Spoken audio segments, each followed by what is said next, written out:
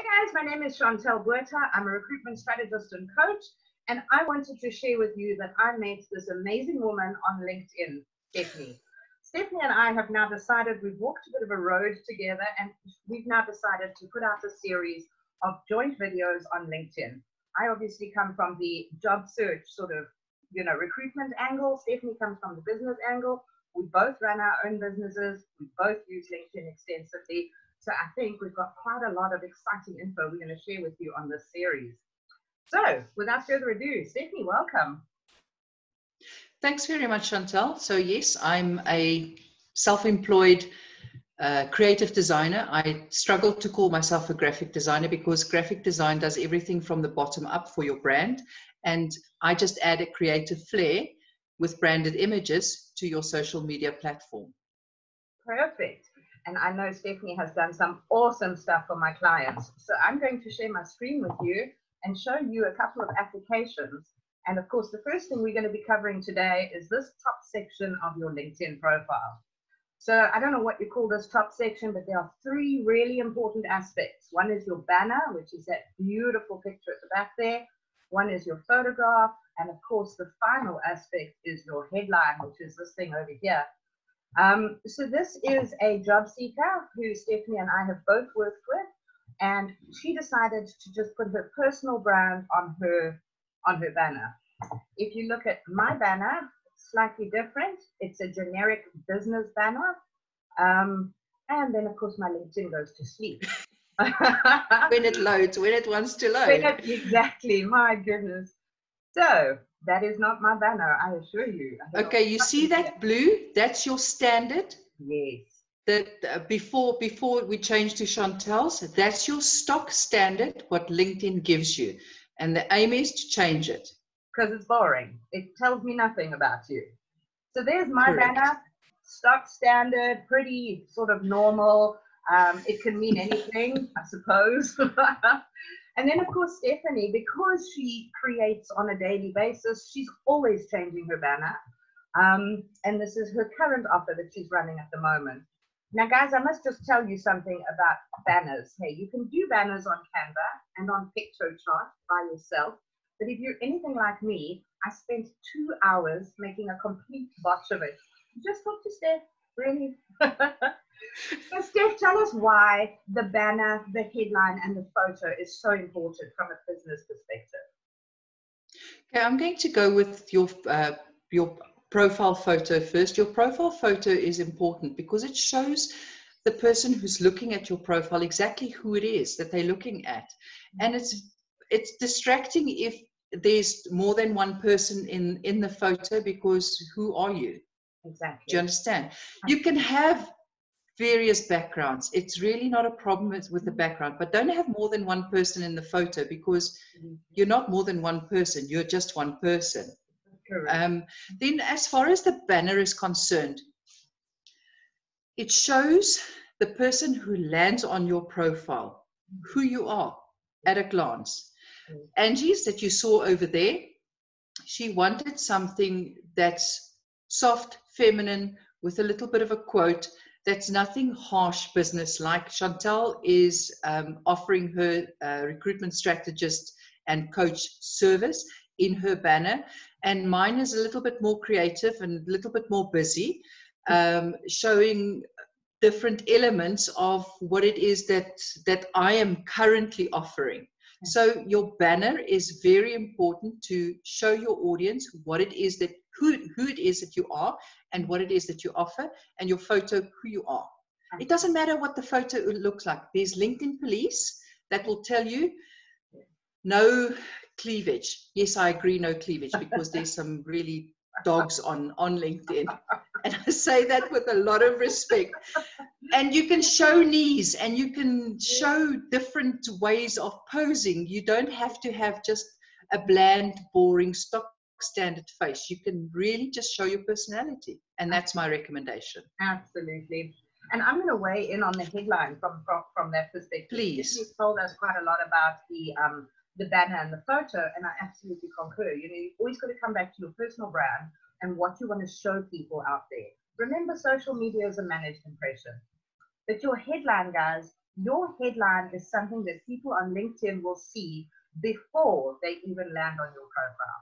And your headline will largely determine whether people connect with you or don't accept your connection request. So my advice in terms of a headline is tell me something awesome about yourself. Maybe include a few job titles for reference, but tell me what you do well. Tell me what you're good at. Tell me what you do. You know, don't just limit it to project manager or something bland like that. What are your thoughts on that? But also, if I can just add to that, and yes, very important, your banner is something that follows you wherever you go. Mm-hmm. So when I comment on your post, you see my photo and you see part of my headline. Yeah. So if my headline grabs you within those first couple of words, I think it's probably 10 words, if that many, I'm not 100% sure. You can actually grab the attention of the person that you're trying to connect with on a very subtle level. Do you understand? Absolutely, absolutely. And that's why I say, don't leave your headline as just a job title. Make it a little bit more interesting, a little bit more about who you are. So let's talk about what the elements are on that first, on that first sort of contact page. We're speaking about banner, photo, and headline. What is important about these aspects, Steph, especially from a business perspective, as you would know? I think it's very important that the what would be, what are you showing me? Because I land on your profile and I have no idea who you are. So what are you showing me? What do you want me to know about you as a person? And that's my take on it. Absolutely. And from a job seeking perspective, I always say to people that top section is prime real estate. Make it work for you. And that for me is the what. Consider what your message is, as Stephanie says, and how you want to showcase yourself and how you want to brand yourself. Vitally, vitally important to get this part right. So let's talk about where you can use these three aspects. And this is quite an interesting dynamic or a different way of looking at it. So you've got the three aspects right. You've got your photo, you've got your headline, and you've got your banner. Now, where else could you potentially use these elements? I think it's very important to know that most people have both LinkedIn as well as Facebook. And Facebook and LinkedIn, from a business perspective, walk hand in hand. So if you've got your offer showing on LinkedIn and you've got nothing on Facebook, yes, Facebook is about being private and about being airy-fairy and all that other stuff, but it's still a business platform as well. Social media has become business. Business is no longer just an online CV. Business is now about showing my personality to you, who's my audience. So where? Definitely LinkedIn and Facebook. What you show on the one, you can definitely show on the other, but it's not necessary. And also, don't forget Twitter.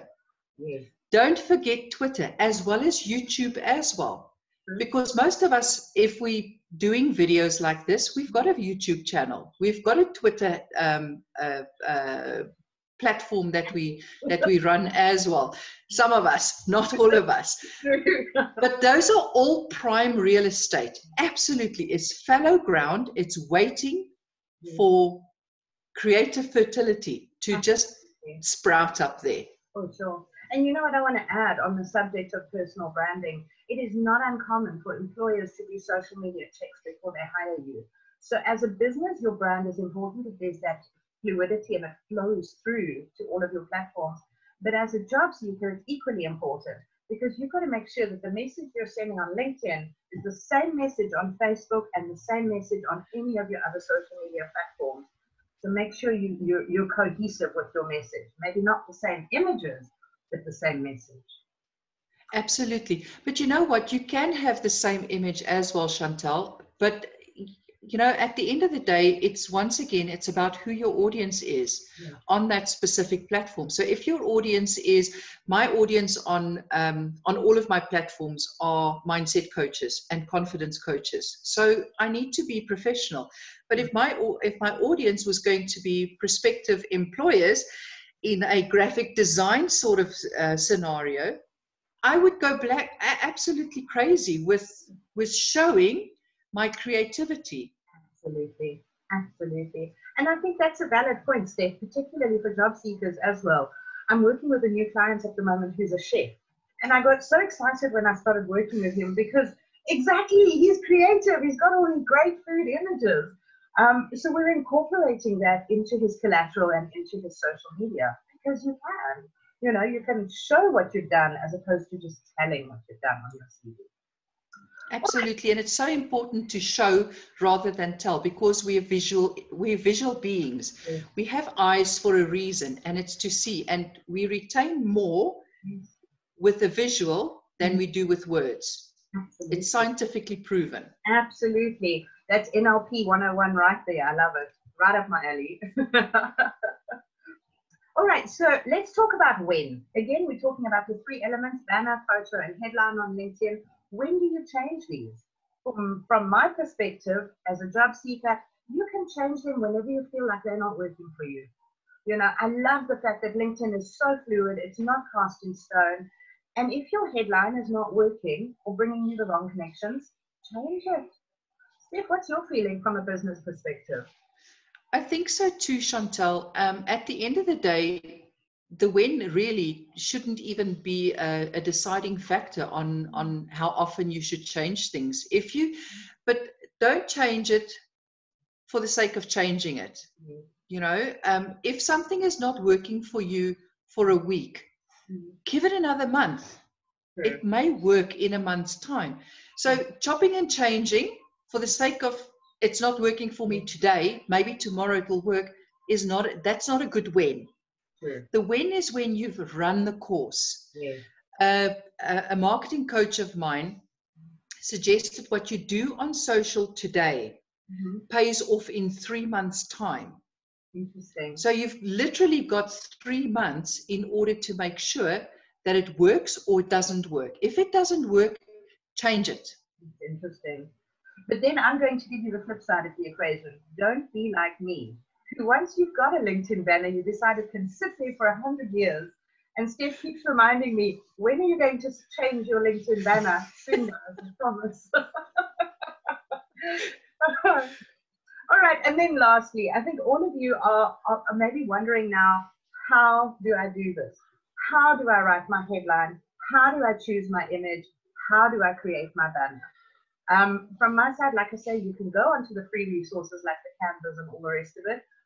It's not advisable. I spent 2 hours and I completely sucked. Talk to Steph, for goodness sake.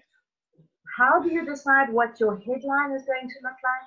Again, think of that phrase that sums you up, that tells me how good you are. You know, you're not just an accountant. You're an accountant that specializes in cost saving or whatever the case may be. Steph, from a business point of view, how do business people do this? You know what, Chantal, at the end of the day, it's about, you're entirely correct, excuse me, it's about showcasing who you are and what you're capable of doing. So I like to show people what I'm capable of doing by putting out my designs on social media. And the only way I can make my people aware of what it is that I can do is by showcasing it. So if someone lands on your profile, they have no idea who you are. They want to find out who you are, and please take this in the spirit it's given. People are lazy. They do not want to scroll. If your top section, your banner, your photo, and your headline does not attract them, they are not going to scroll down further unless they are dead bored and they actually have nothing else to do. They're going to scroll. But you have to capture the audience at that stage already. So your banner, very important. Show who you are. Show some personality.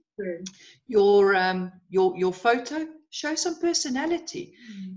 You can sit with a cup in your hand that has a big this, but that shows this is not, you don't want to look at me. So once again, think of what it is that you're using as a prop. Do you understand what I'm saying? So you can't have unapproachable, yes, but being in the job market. Do you hear that? Approachable. Approachable, 100% approachable. So once again, think of what it is that you're showing. Your banner, think of what it is showing. If you've got something that you have put on there yourself, look at it from an outsider's perspective. Hell, even ask me or Chantal to have a look at it. And it's not going to be, I can make it better for you, or Chantal will suggest that I can make it better for you. We'll look at it from an outsider's perspective. And at the end of the day, I may become an employer at some stage down the line as well. And then I want to see something that I will look at. So, you know, be approachable, be personable, show your personality. Absolutely. And but not drunk photos. No, agreed. But you know what? I think you've hit on such a good idea. You can obviously ask me and Steph for our opinion, but ask someone else. Ask your friends. Ask your boss. Get a range of opinions. Say to them, what is your impression? Screenshot that top section. What is your impression and what do you read when you see this? What is the message behind the message? Guys, don't ever underestimate the opinions of a large group of people. So leverage those opinions and figure out what message you're sending. I think that's a great note for us to end on today. Like I said, this is going to be a series and we're going to go through each element of your LinkedIn profile. So do watch out for the next video next week. And that's it. Thanks so much, Steph, for your contribution. I've really enjoyed this. You're very welcome, Chantal. And, you know, both Chantal and I, as you have noticed, are on LinkedIn. And look us up. If there's anything that she can help you from a recruitment perspective, or I can help you from a design perspective, we're here. We wouldn't be advertising ourselves in this manner if we weren't available. Thank you very much for watching. Thanks, Steph.